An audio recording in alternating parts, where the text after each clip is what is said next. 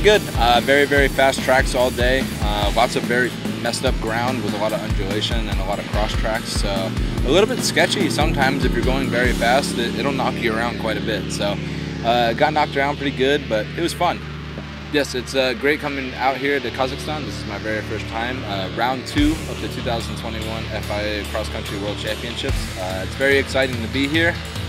Very happy to try to keep some momentum going after a win in Andalusia, Spain, and have the points winning right now. So want to keep that going, and yeah, happy to be out here in Kazakhstan. Brand new place I've never been before. Very far away from home, 12-hour time difference, so it's the exact opposite. And yeah, all these roads are really good. The dunes have been very hard, so I'm excited to see what's going to come for the rest of the day.